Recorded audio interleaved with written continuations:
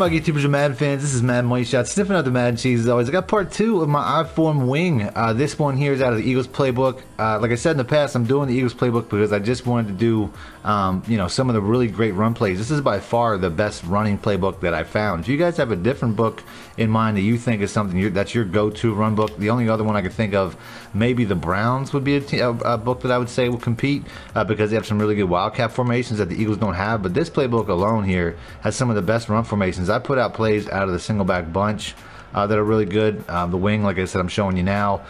There's one out of the the Deuce Y flex that I put out at the beginning of the season that is just such an explosive play.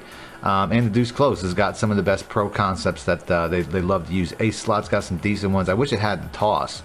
That's in the Packers playbook, or the Vikings playbook has a really great toss play that this one doesn't have. But otherwise, if it had that, I mean, it'd just be outstanding. There's a few plays, you know, that I wish it had, but for the most part, this one here, if you're a run first guy, this is the book to use.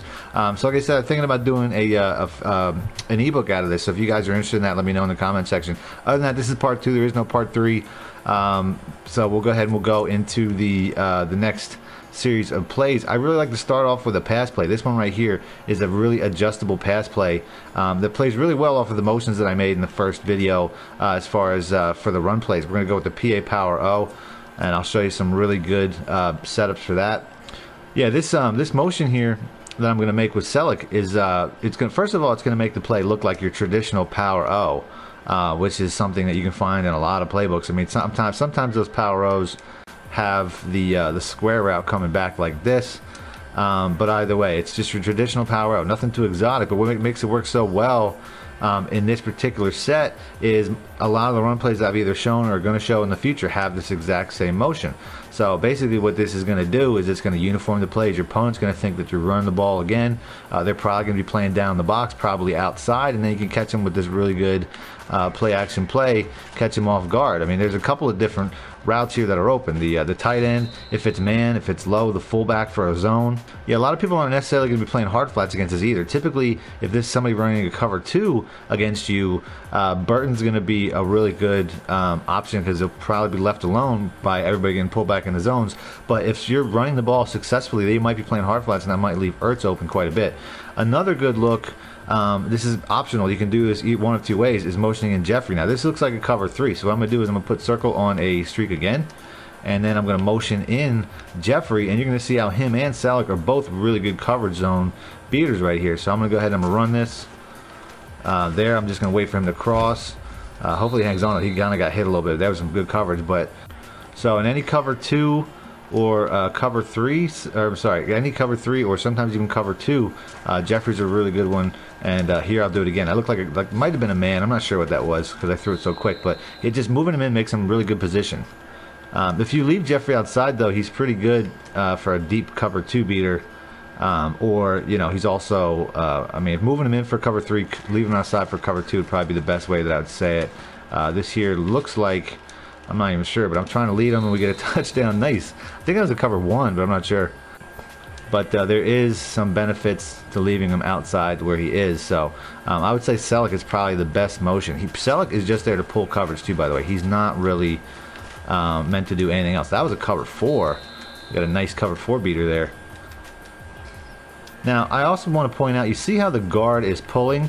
That's why I'm sidestepping quite a bit, just to not give a free lane. The running back on the play action typically takes care of that, but I want him to stay in that position. Here's another cover 4 as we're dotting him to the sideline.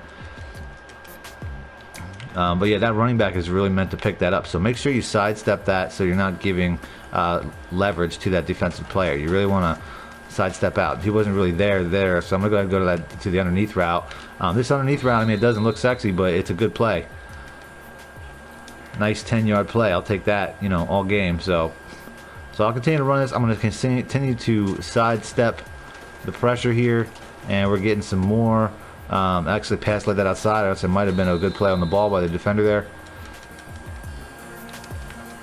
But yeah, they're sending some up the middle blitzes here, so we're going to go ahead. I'm going to keep doing this. I probably should motion in Jeffrey a lot. I like Jeffrey. He's a quicker play than anybody else. And we're going to go ahead and hit Ertz. Pass leading outside pretty much every time. If you guys don't know how to pass lead, you just basically direction with the left stick while throwing. Actually, like I said, I want to hit this other guy real quick. I want to reset that. I want to motion in Jeffrey quite a bit. This looks like it's probably a cover 2, almost like a cover 2 hard flat.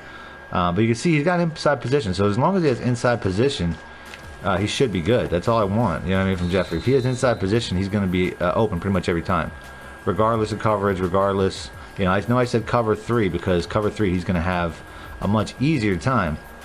But but anytime he's got inside position, just as long as they throw it before he gets into the middle linebacker, there's going to be a window when he makes his break. If I cancel this play action pretty quick, there's going to be a window right there. Like I said, that was a cover 2. Cover 2, cover 3, doesn't matter. You know, moving him inside makes him open pretty much every time. Unless the user could always jump that. You know what I mean? You got to pay attention to where the user's positioned. But obviously your first reads, for the most part, are going to be Ertz and Burton. And then Jeffrey is probably your last, is your third read. So we'll go ahead and move on. So something like a simple motion just makes that whole play. We'll do another play action. Everything in here is pretty much a play action. I mean, they have like the X slant, which, you know, that's the same adjustment. I'll go ahead and I'll pick that real quick just to show you real quick. But that's the same adjustment. Moving him in is probably advantageous. I don't think any of these other routes are really that great. But this is like a really good option for like a goal line.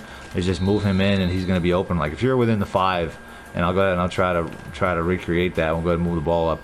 But this is just a really good score concept from like the 5 and in. You know, I mean, these slants are pretty good outside, but you can see how when he's outside, it takes a lot longer to get across that guy right there.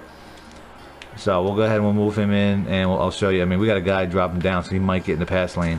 But we'll move him in. He just gets across that much quicker, and he's just open. So, but that's not the point. I don't want to show this play too much. I'll do it once more just to show consistency, though. And then Ertz is not too bad. I mean, in a goal line play, you can see I took away the play or the running back because it's not really something that I want to do too much with. But you can just see he's got that gap right there. Not sure if he hang on to it. That was a weird. Should have hung on to it, but it's whatever. So we'll go ahead and move on. I didn't really want to put too much time into that particular play. I just wanted to show how that works. So we'll go ahead. Oh man, I don't even remember what formation I'm in. So, but the next play I did want to show is the PA Experts cross. This is a really good concept. Go ahead and we'll pick that. Now I did something in the last video with a deep crossing tight end kind of setup. It's really all this has. I mean, this playbook really only has 2 tight ends. Jeffrey here, I don't think he's much worth anything. If you want, you can just put him on a streak. I think if anything, you can put him on a comeback.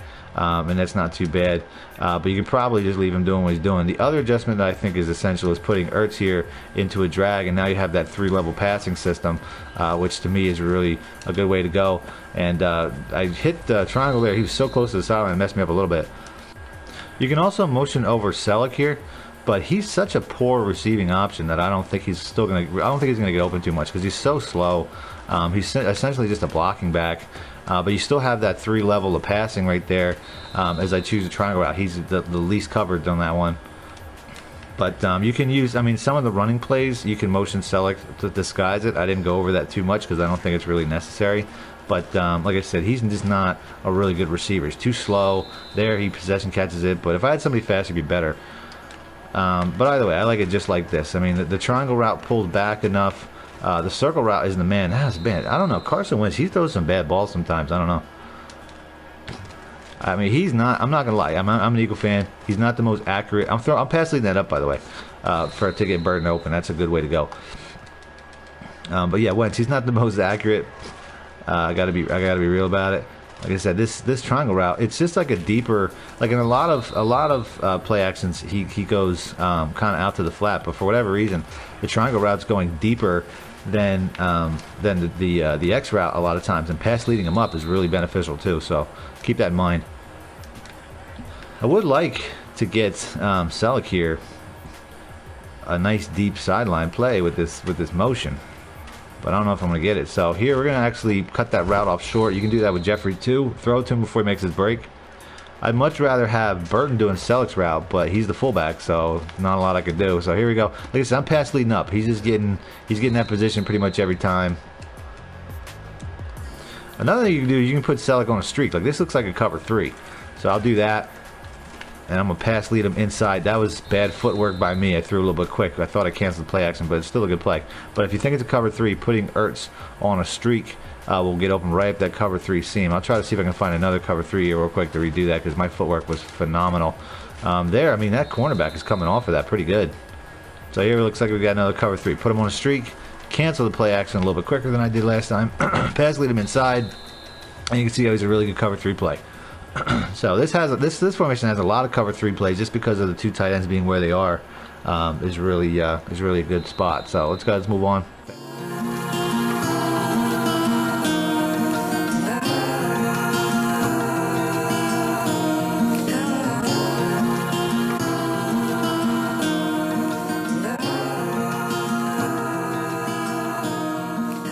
Or just want to show your support, then head over to my Patreon and join my team, where you can get exclusive content like ebooks and bonus plays, as well as early access to my vids and more. Link in the description below.